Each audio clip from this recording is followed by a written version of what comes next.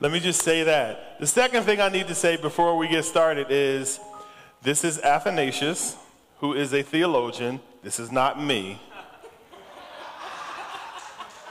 All right? I just wanted to be clear. He is a theologian. He's actually one of the theologians that really pushed forward the idea of the Trinity, how each individual part of the Trinity, Jesus, the Holy Spirit, and the Father, are in fact one. And a lot of people would say they are three persons separate from their oneness, but they are one. And he was one of the theologians that really drove home that point. So I just wanted to be clear. This is not me. All right? I don't know why I had to be clear about it, but I got so many questions this morning. Like, is that you? Like, why would I wear a T-shirt that has myself on it? I'm not that vain. So, thank you for joining us. We are in part 6. This is the last message in our sermon series called This Is My Story. And this series has been phenomenal. It has been really good. So if you missed any of this series, essentially from the beginning up until now, we talked about stories of people in the Bible and how we relate to them. So as we talked about their stories, there were always things that we can pull from their stories that we could also relate to. And I'll just go through some of the stories that we did and then what we're doing today. So we started with David. The story of David. And David was a problem. He had issues. He was a murderer. Excuse me, he committed adultery. We talked about the woman at the well who had relationship issues. She had 5 husbands, and she was living with one. And, you know, when you hear these things, a lot of times we don't relate this to the Bible, but if you've ever struggled with a relationship, you can relate to the woman at the well, whether you're a man or a female. You can relate to the woman at the well. She just had real difficulty, but then she met Jesus and her life was changed. We talked about the story of Abraham, who lied multiple times. God gave him a promise, and he tried to make that promise come to fruition. Him and Sarah devised a master plan like Bonnie and Clyde. They were like, ha, ha, ha, I know how to figure this out. And they didn't do it well. And then we talked about Paul, who was very angry. Paul had severe anger issues, and he was ruthless. He was ruthless, and he terrorized people. But Jesus converted his life. We talked about Mary Magdalene last week with my wife. She was up here with me, Julia. And as we talked about Mary Magdalene's story, who had 7 demons, and Jesus delivered her from those demons. It was just a wonderful testimony, and my wife shared her story. And then today, we're going to talk about Peter and his life and what Jesus did in his life. And then at the end of this message, I'll also share my story. So you'll get stories from the Bible, but in this series, I wanted you to hear stories from us as well. And all of you have a story, and we want you to know what that story is and share that story, because you sharing your story is going to help us. It's going to help somebody else.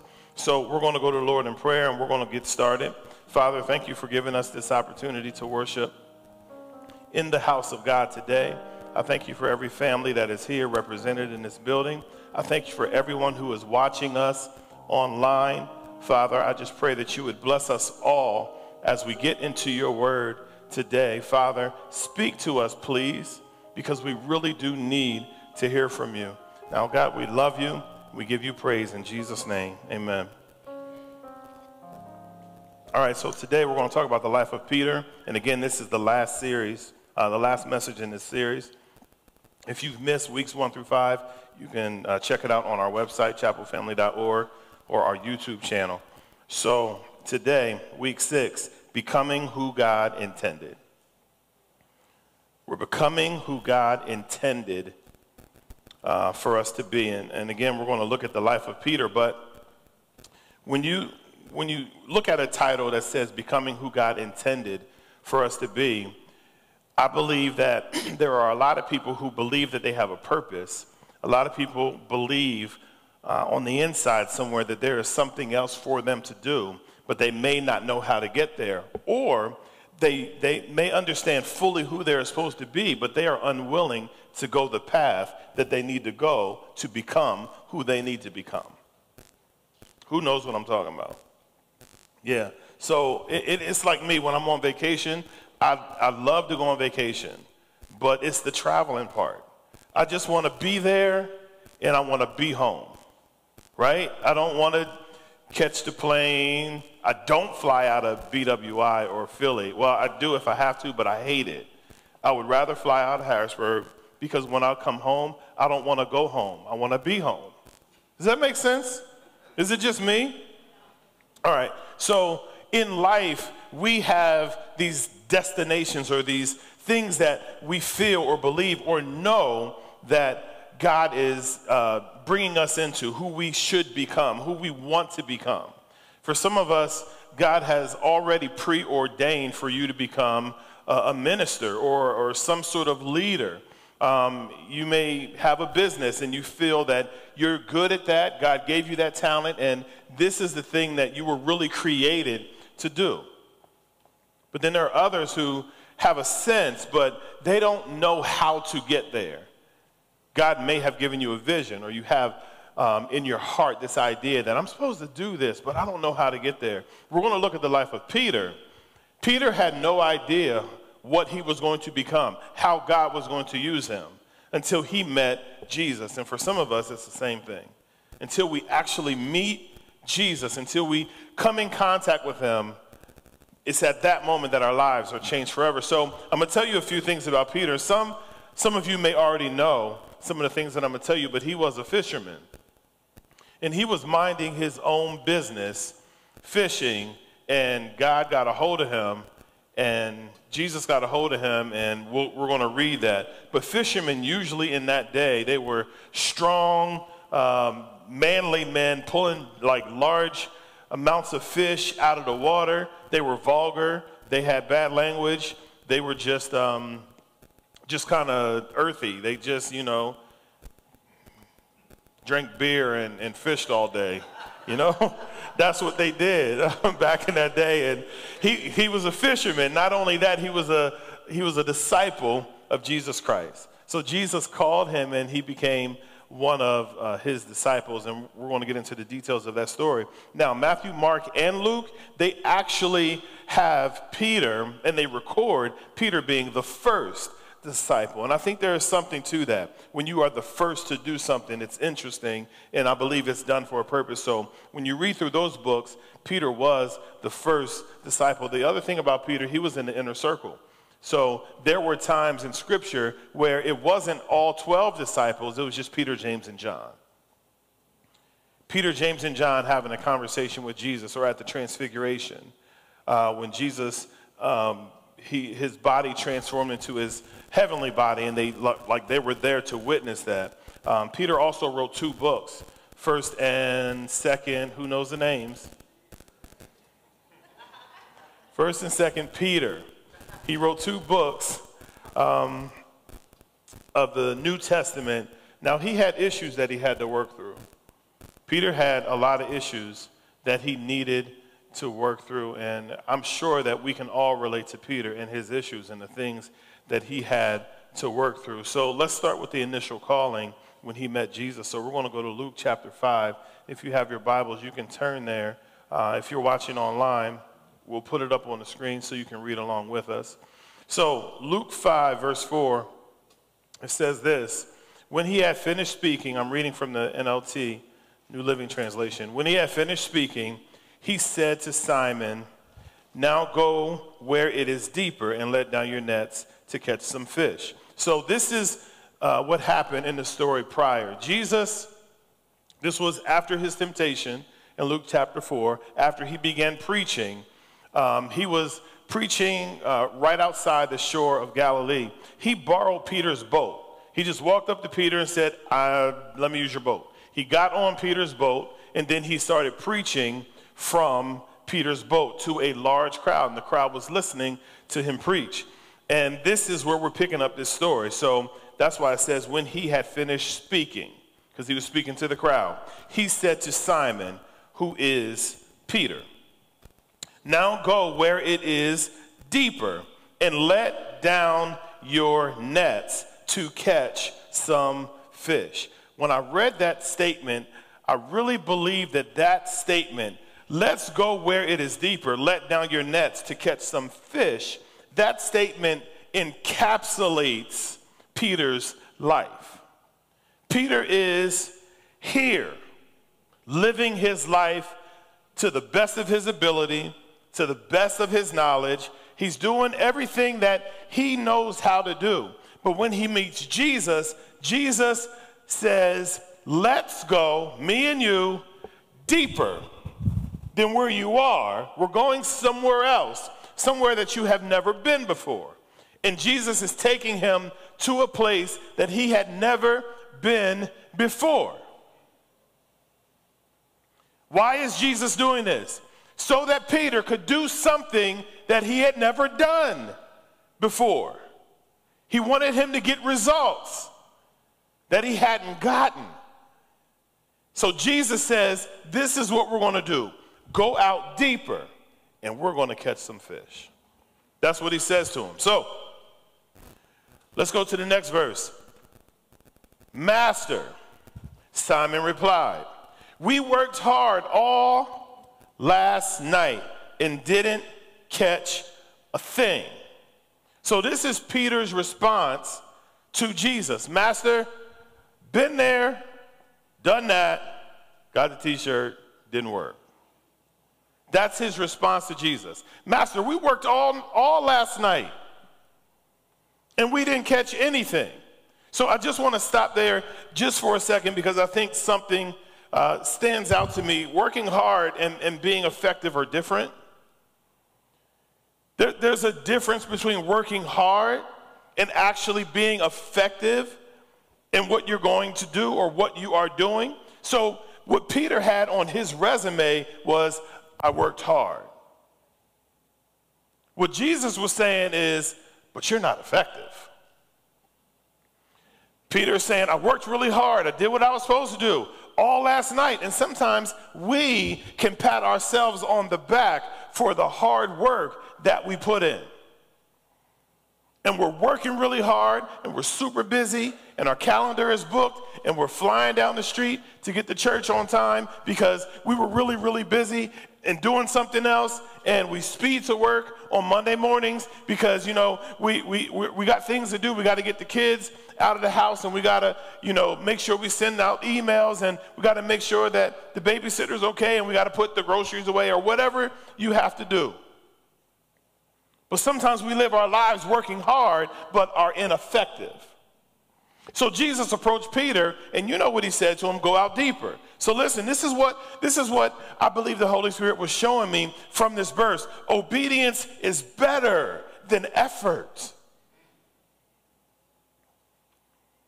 Being obedient is better than the effort that we put forward. And sometimes we put forth so much effort, but we are not following directions.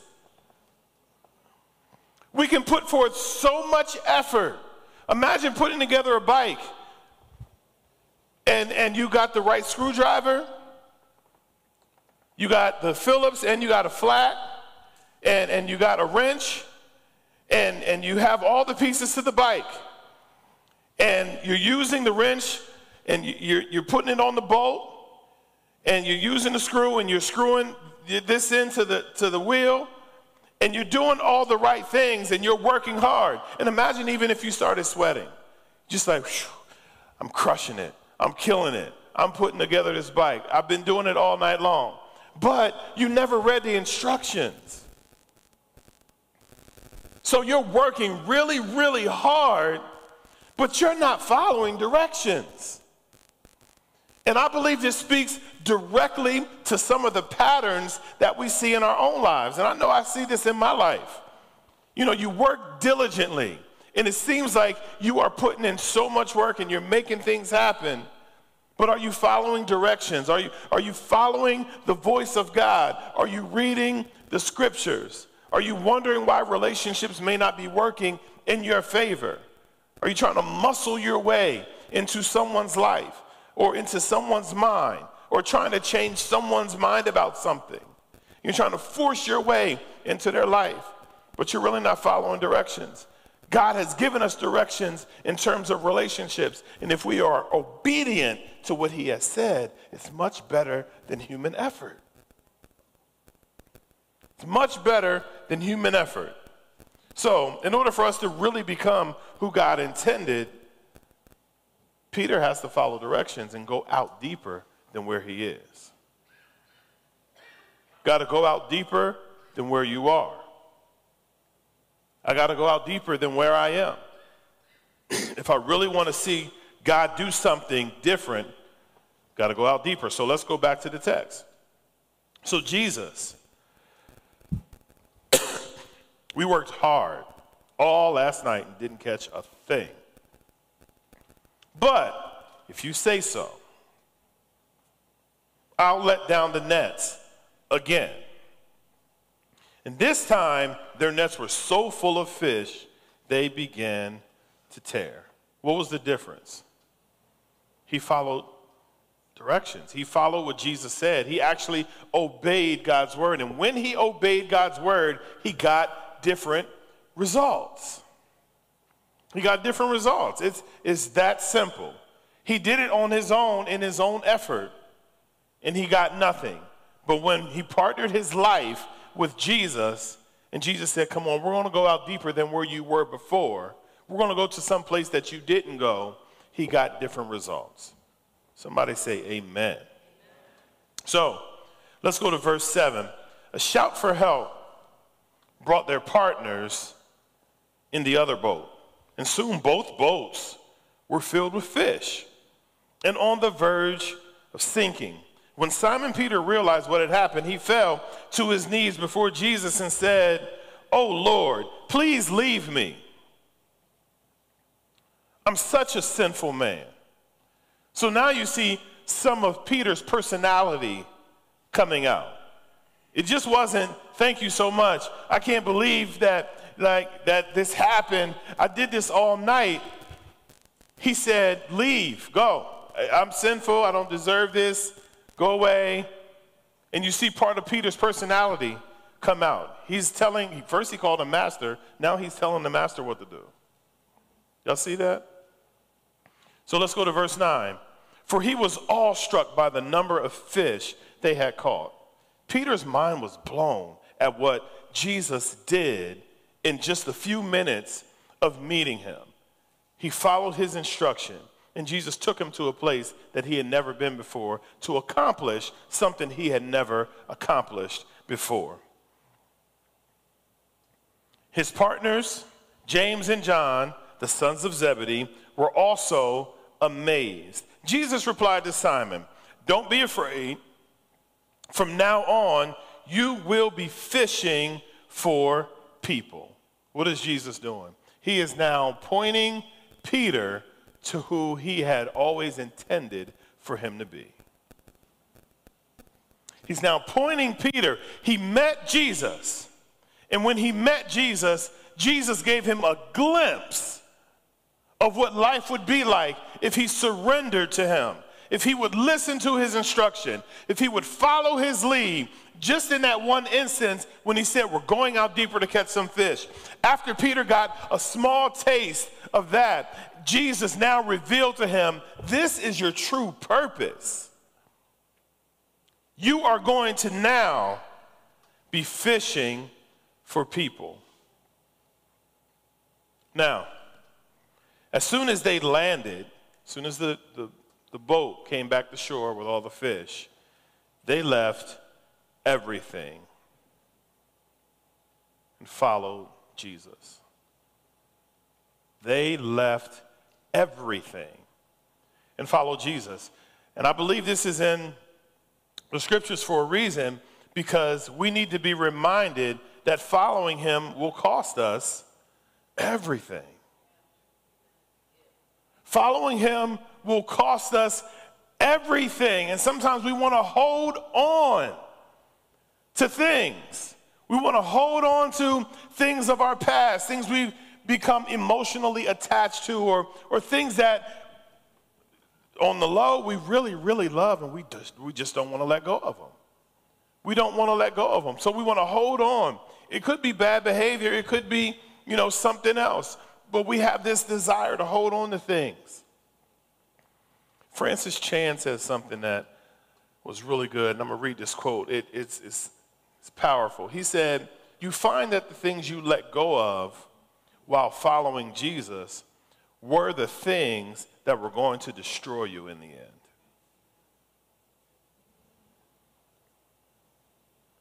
I'm going to read it again. Just take it in. You find that the things you let go of while following Jesus were the things that were going to destroy you in the end. Sometimes we don't realize in the moment we want to have these things in our lives because they bring us comfort. They make us feel good. They're familiar. So we're unwilling to get rid of old friends or old relationships and things like that. Even old patterns. We don't want to get rid of it because we find comfort, but we don't realize that in the end,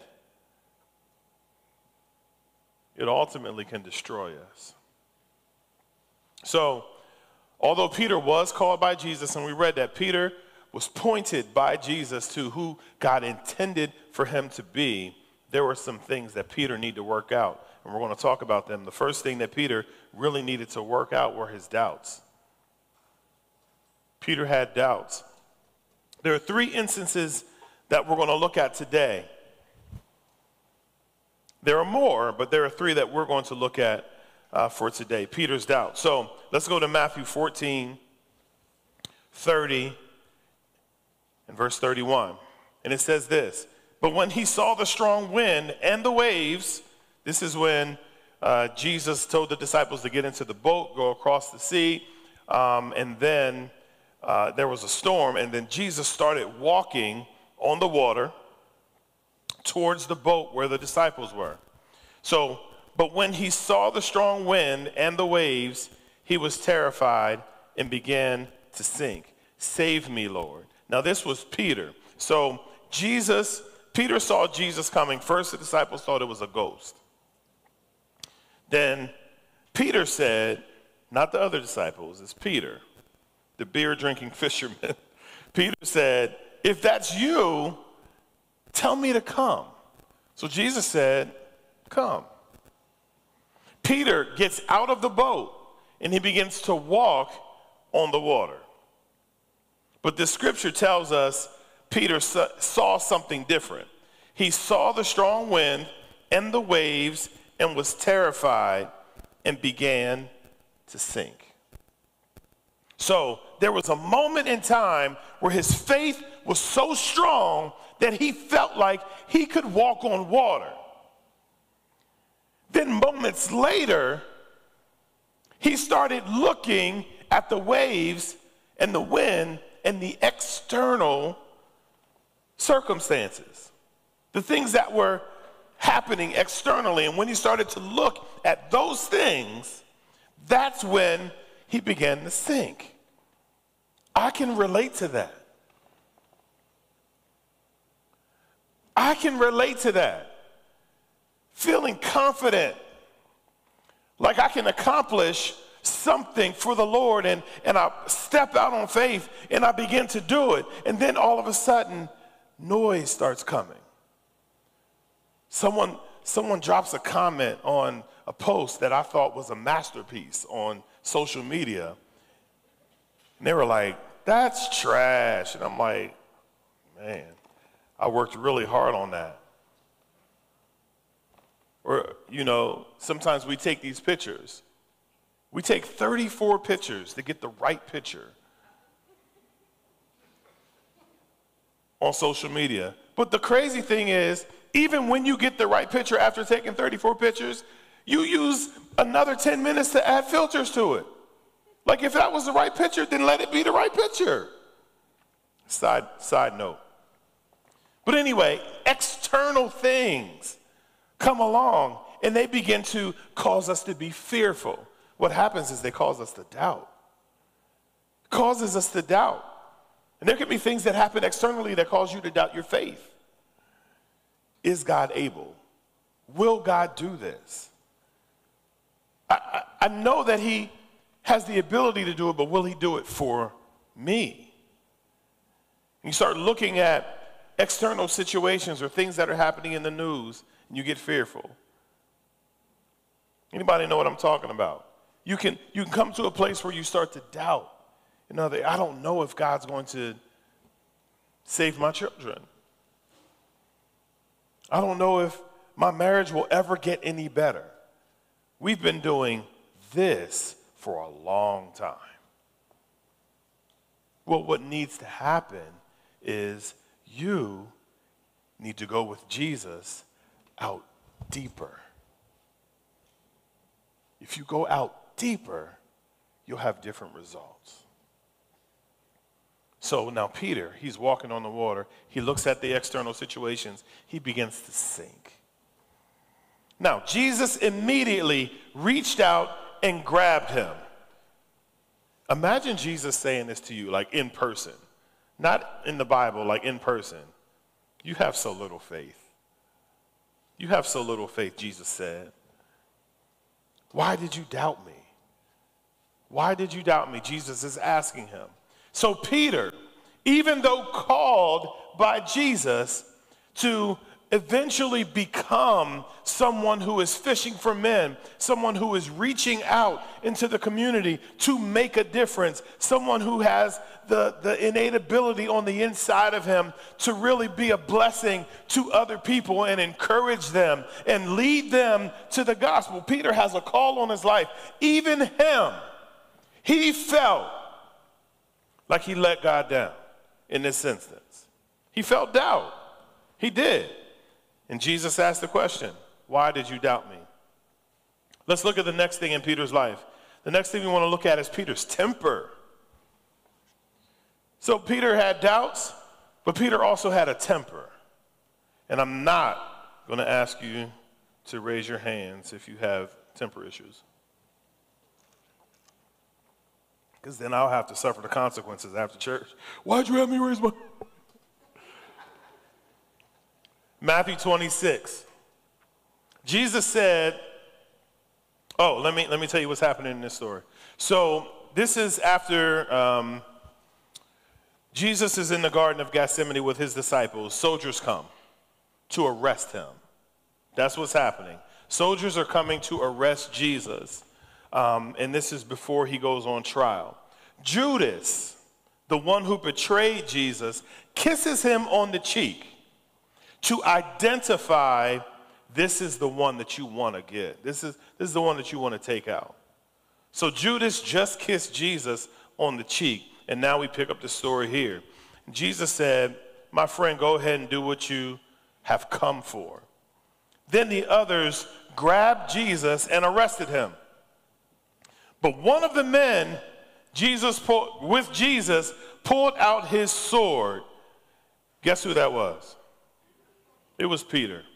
One of the men, and the other gospels tell you who it was. One of the men with Jesus pulled out his sword and struck the high priest's slave, slashing his ear off. So Peter had a temper. He had some anger issues. Peter was raw. There are people in here who are raw. And again, I'm not going to identify you. There are people in here who are raw. Yeah, that's just where we are, right? And that's okay. Peter was still with Jesus, but he did pull out his sword that he had handy and was prepared to use it. And Scripture doesn't say Peter was like, man, what should I do? Nah, I ain't gonna get involved. No, Peter pulled out his sword and went, and a lot of people think he cut his ear off. It wasn't beautiful. It wasn't pretty. It was probably very Matrix-like. Like Peter swung for his head. So the guy was like, and then Peter got his ear. That's how it happened. Like it wasn't like Peter was like, no, Peter was trying to cut his head off. The guy leans back, and then Peter just got his hair. So the guy was probably happy he didn't get his head. He only got his hair, but that's what happened. Peter was ready with his sword. How many of you have your swords in your pocket, waiting for the right moment for somebody to say the wrong thing? And when they say the wrong thing, you can pull that thing out quick. And you go for the head. Like, you get what I'm saying? Like, it's us. This is our story. This is our story. You know who this is? This is half of us on Monday morning. Right? There's a half of us on Monday morning. We are very saved right now. But on Monday morning, it's different. You fighting traffic. You get what I'm saying? Like your coffee machine's not working. Your husband used all the creamer and didn't tell you. Well, why don't you get some more creamer? Well, I thought you knew we didn't have creamer. Well, if I knew, I would have got creamer. That's what you should have did. And all of this is happening on Monday morning. You're trying to figure out what you're doing with the kids, and all of this stuff goes on. You get to work, and your boss says you're 5 minutes late. You're like, I know. I got a clock. I got a watch. I got a phone. So all of these things happen. We pull out our sword and we use it. And we're not afraid to use it. Well, Jesus had to help Peter. It's like, I appreciate your efforts, son, but this is a different kingdom. And we do things differently here. We don't cut off people's ears that I came to die for. But it's the same for us. Sometimes we pull out our sword and we don't even realize that Jesus died for them too. He came to help them too. He's not just your personal Jesus. Right? That he just came to save you and the people that you like. And he don't save other people, just the people that you prefer. No, that's not how it goes. So, even though he had a temper, he pulled out this sword and he started swinging on people. It didn't change his calling. There was still in Peter what God was making, what God intended for him to be, who God intended for him to become. It didn't nullify it, but Peter had some things to work on. He just had some things to work on, and Jesus was with him. The third thing we're talking about is Peter's denial. So, Jesus got arrested. He was headed to the trial. And Jesus already told Peter, you're going to deny me 3 times. And Peter was like, no, I'm not going to do it. I'm not going to do it. Jesus said, you're going to deny me 3 times before the rooster crows. You're going to deny me 3 times. And he was like, I'd never do that, Jesus. Okay? So that's what happened. I don't know why Peter, after 3 years, thought Jesus was all of a sudden going to be wrong. He had been right about everything else up to this point. So, the text tells us in Matthew 26, it says, meanwhile, and I put the wrong verse up there. It's not, oh, yes, it is. Yeah, sorry. It says, meanwhile, Peter was sitting outside in the courtyard.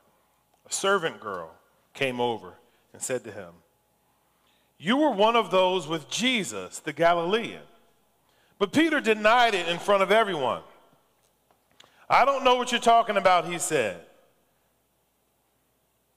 And that was the first denial. Now he does it 2 more times. He denies, I don't know who Jesus is 2 more times. Then when you go down to verse 75, after the 3rd denial, suddenly Jesus' words flashed through Peter's mind. Before the rooster crows, you will deny me 3 times that you even know me. And he went away weeping bitterly. So now, the one who came to save him, the one who gave him hope, Peter denied him 3 times when he knew he had a calling on his life to become what God wanted him to become, he messed up again. And a lot of times we find ourselves in that situation where we mess up multiple times. Now, our stories can reflect Peter's story. But the good thing is this is not the end of Peter's story. Just like it's not the end of your story. You may be in a certain place in your story and you feel like it's the end. It's not the end. If you are still breathing and God still has you here, then God still has you here for a purpose. There is something that God wants to do in your life and in your heart. So I want to encourage you. You see the call on Peter's life, and he did some things that didn't line up with the will of God in that moment, but it did not disqualify him. So even for you, you may do things that don't line up with the will of God, and you may feel like it disqualifies you from being a son, or it disqualifies you from being a daughter of Jesus. It does not. God still has a purpose and a hand on your life to complete what he has called you to complete. Amen? All right, so now, this was not the end of Peter's story. There was still a promise that God gave him. So we're going to go to Acts chapter 2, but before we go there, something happened. So Jesus was resurrected, promise of the Holy Spirit. In Acts chapter 2, they were waiting for the Holy Spirit on the day of Pentecost to come down. And when the Holy Spirit came down, they began to speak in other tongues. They began to speak in other languages, and other people from other countries heard them speaking in their languages. That's what Scripture says. And then Peter began to preach to this large crowd. And we can see, as he was preaching to this crowd, what happened. So we're going to jump in the middle of his sermon while he was preaching to this large crowd. Acts 2, verse 38. Now, Peter replied, "Each of you must repent of your sins and turn to God." This is Peter's message in this crowd. "And be baptized in the name of Jesus Christ for the forgiveness of your sins. Then you will receive the gift of the Holy Spirit." So he is preaching these things to Gentiles, people who did not know the Lord, and he is telling them what they need to do. Verse 40 says this: "This promise is to you, to your children, and to those far away, all who have been called by the Lord our God." Then Peter continued preaching for a long time. So this was not just the first sermon, it was the first long one. Strongly urging all his listeners, "Save yourselves from this crooked generation." Now, verse 41 says, those who believed what Peter said were baptized and added to the church that day about 3,000. About 3,000 people. You know what just happened? Peter began fishing for men. This was over 3 years later. Now, Peter, he doubted Jesus. He had temper issues, anger issues. He denied that he was even associated with Jesus after Jesus did everything for him. He showed him and imparted into him everything that he had to give Peter. Peter still denied him. Peter messed up multiple times, but it did not stop the will of God from coming to pass. You don't have the ability to stop the will of God from coming to pass. If God wants to do something in your heart and in your life, what you do to mess it up is not enough. Scripture tells us where sin abounds, grace much more abounds. That means there is grace available to you, even if you mess up, even if you do something you're not supposed to do, even if you royally screw up things, relationships, you call it. If you do something that you're not supposed to do, it does not disqualify you from doing what God has preordained for you to do. It doesn't disqualify you. God still wants to use, and we see this in the life of Peter. God called him. He changed his life. Peter messed up. Jesus kept, imagine the patience that Jesus had with Peter. The patience that he had with him. Peter even confronted him one time, and Jesus was like, we ain't doing this today. Get behind me, Satan. Like, this is not about to happen. Get behind me, Satan. Peter even confronted him. But at the end of the day, what happened early in Scripture, when Jesus said, I am going to make you a fisher of people, came to fruition in Acts chapter 2, when Peter finally brought himself to maturity through the difficulty, through the challenges. Sometimes we don't like the challenges, but we got to go through the challenges because the challenges will produce maturity. If you don't go through the problems, you won't get to the promise. We got to go through the hard stuff. The hard stuff gives you the character to sustain the promise. So oftentimes we have this idea, we just want this promise. We just want this to come to pass and come to fruition. But if you only have the talent and you don't have the character, your talent can take you there, but your lack of character will dismiss you early. It will send you on your way. Yeah, talent will get you there. Character keeps you there. It keeps you there. So 3 years later, Peter finally gets to this point where he fulfills the call of life, the call on his life. And it will take you some time as well.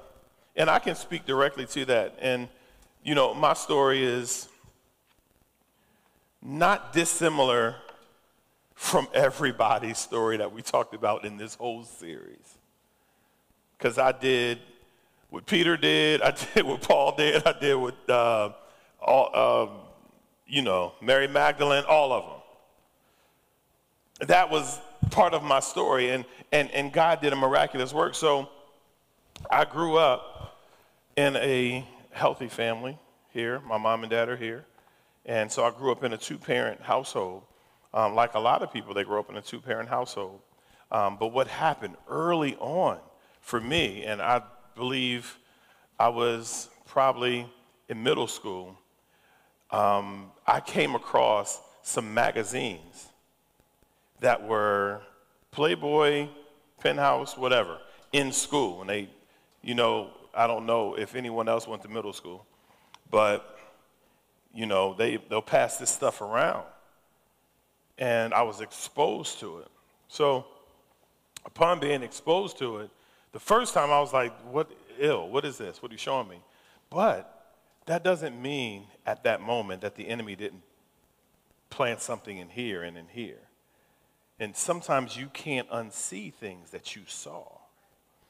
So eventually, that was something that I began to seek out. So I struggled with pornography. Struggled. And to the point where it began to affect how I thought. We already live in a sexualized culture. I am not telling any secrets, right? You guys know we live in a sexualized culture. And what happens in our sexualized culture, it is thrown at us. They say for every TV show, there are at least 900 sexual references within a TV show. Just one show. Between jokes, innuendos, things that you visually see. And for me, that became something that grew on the inside. It was like, okay, this is a monster that I kept feeding, and it began to grow. So I struggled for years and years watching pornography. And it was something that gripped me. It was something that gripped me to the point where it was driving my behavior. It was driving my behavior. It would drive me to do things that I didn't necessarily want to do, but because my mind had absorbed and consumed so much of that information, what happened was I was rewiring the way that I thought to think that that was normal, that was normal behavior, that was normal, whatever, is a normal way of living. And I finally got to the point after, years of just indulging and just being, immersed in that God got a hold of me.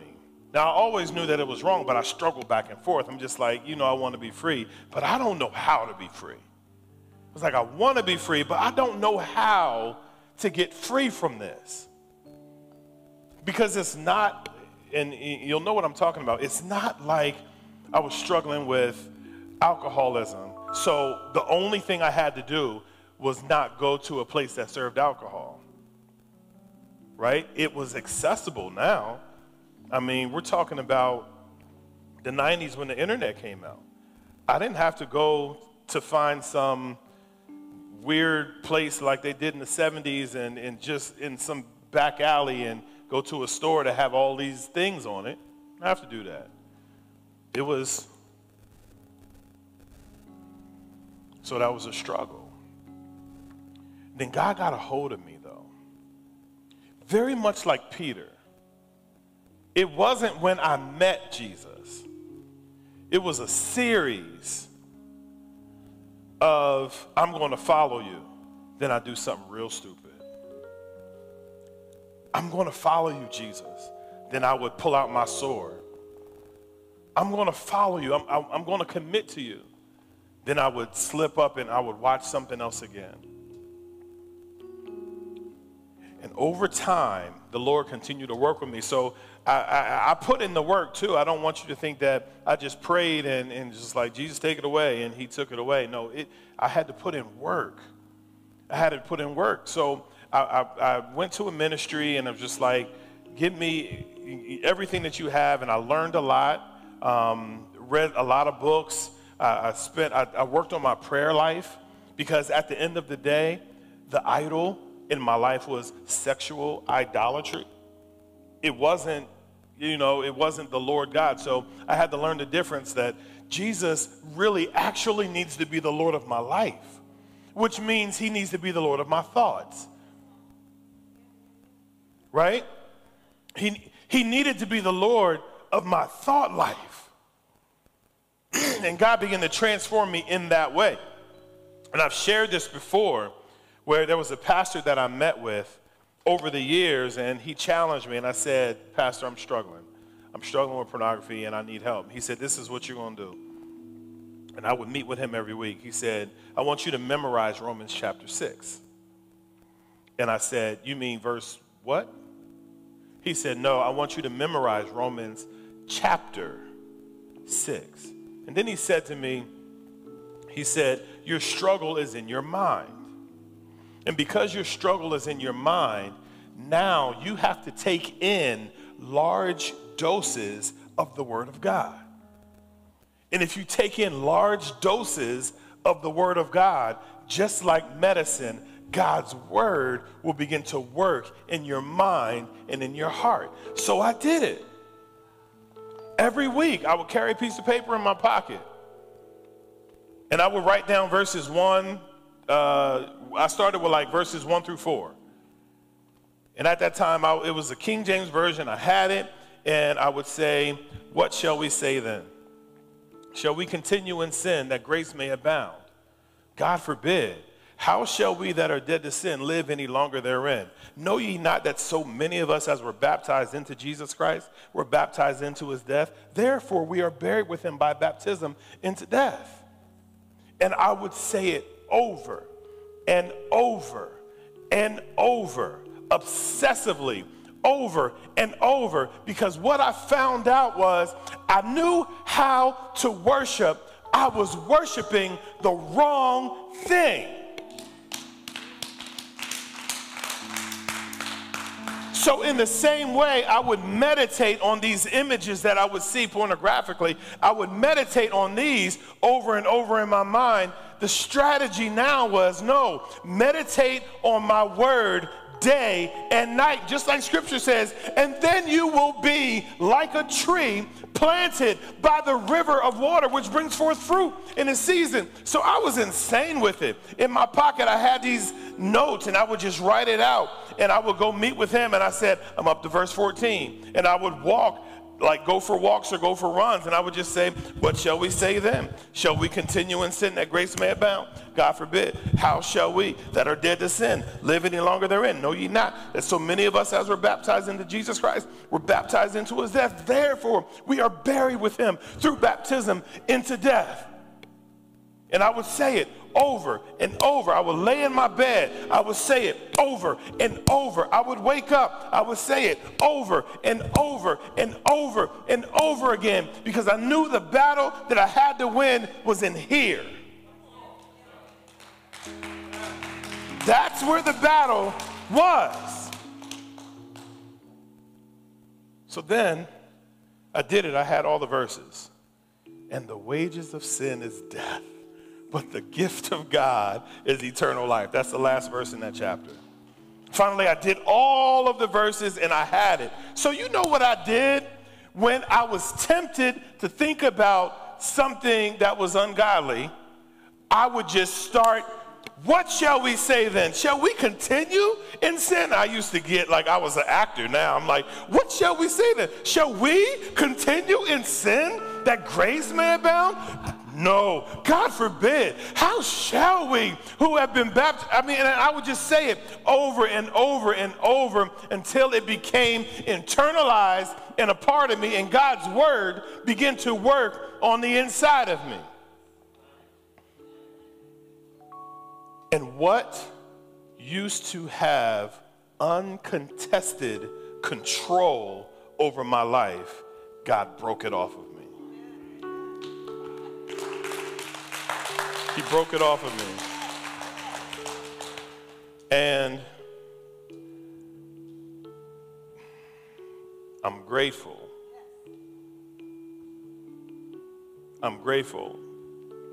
One of the unfortunate things is we live in a generation now that doesn't even see that as sin.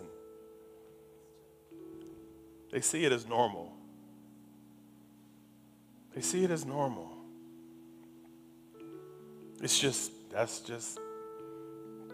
what we do. It's just what we do. And the enemy is really affecting families. It affected my family. But I'm standing here today to tell you that God is so good. He is so faithful. And the reason the stories matter is because if you don't share your story, sharing your story does two things. Number one, it reinforces the freedom that God has given you.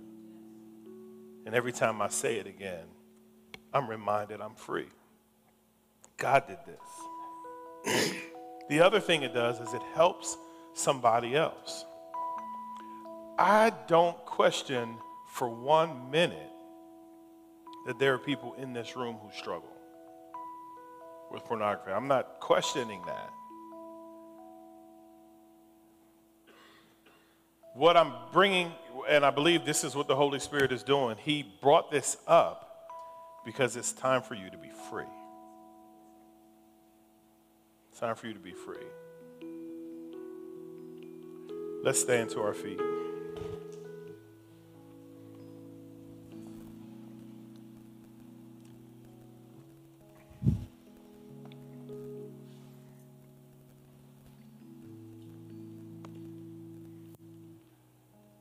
I'm going to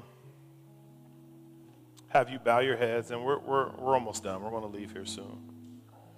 This was a little longer today, just because it was the last part of the series, and I wanted to share my story as well. But I believe God was speaking to some of you.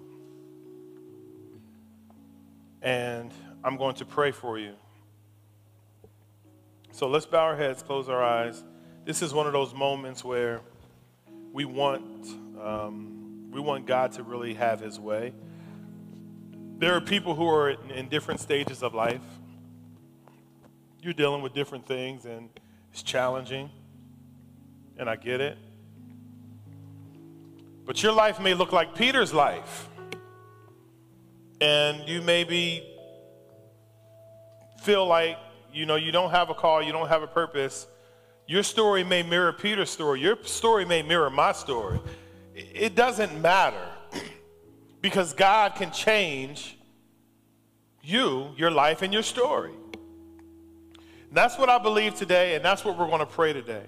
So, as we close out, we're going to do something different, and just, again, keep your eyes closed. But if anything that I said today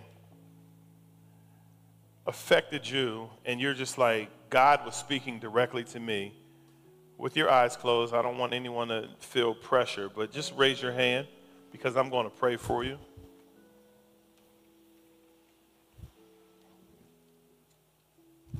Raise your hand.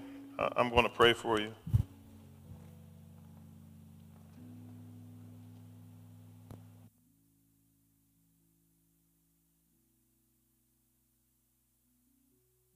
All right, Father,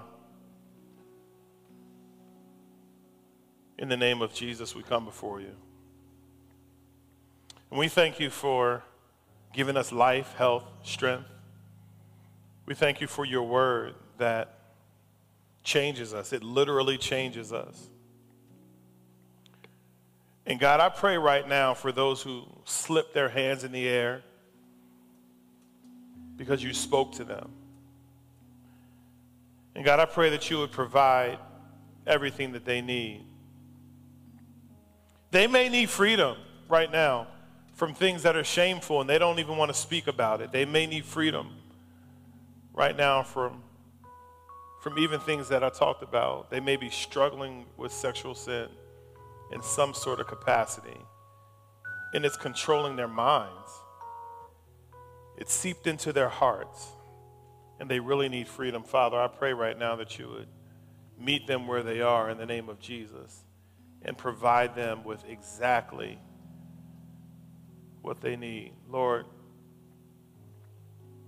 you know every one of our stories, and you know where we are. And Father, I believe you have a desire to save, heal, deliver, and set free. So God, I pray that you would do just that right now in the name of Jesus. God, we know that you are able. We know that you are willing, and we know that you are able. Now, while your eyes are still closed, there may be someone who doesn't know the Lord and they want to give their heart to the Lord. Maybe someone who walked away from the Lord and they want to repent of their sins and begin to follow Jesus.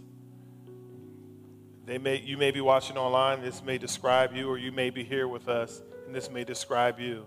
Either way, collectively as a body of believers before the cross and before the foot of Jesus, I want us to pray together collectively. So I want you to repeat after me, and if this is sincerely the desire of your heart, let the Lord know this is sincerely the desire of your heart. So let's pray together. Say, Father, in Jesus' name, I ask for forgiveness, and I ask that you would change my life. I have sinned before you, and you're the only one who can save me and change me.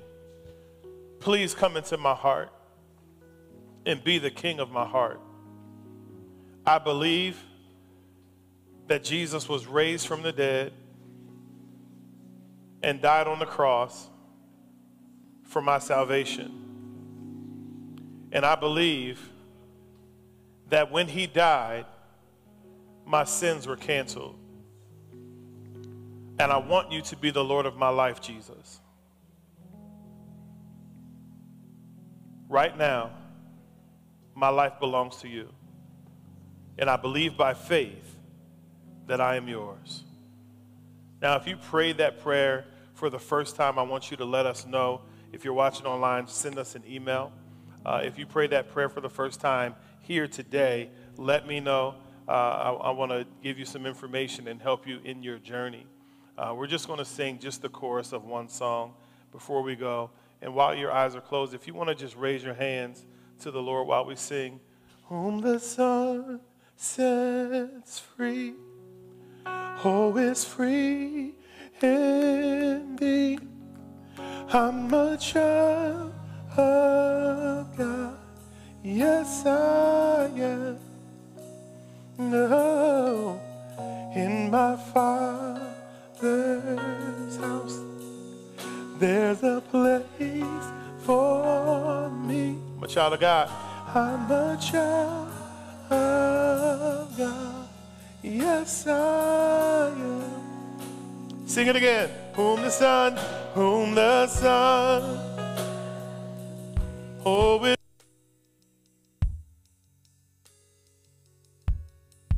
child of God, yes I am. In my Father's house, in my Father's house, there's a place for me. I'm a child, yes I am, yes I am. So, Father, as we prepare to leave this place but not your presence, I pray that you would be with us, protect us, continue to speak to us as we walk out of this building, continue to deal with us, continue to transform our lives to be in the image of Jesus Christ. God, we want to become who you've called us to become, and I believe that you are working in our story today. We give you praise in the name of Jesus. Let everybody say it loud. Amen.